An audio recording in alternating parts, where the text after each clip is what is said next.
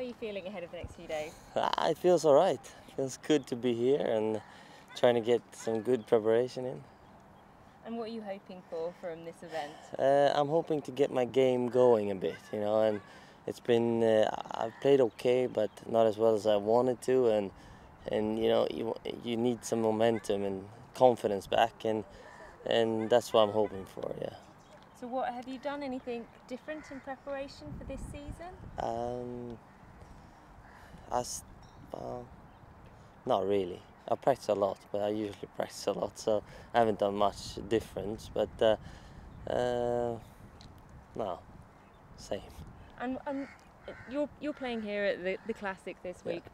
What do you like about playing golf in Dubai?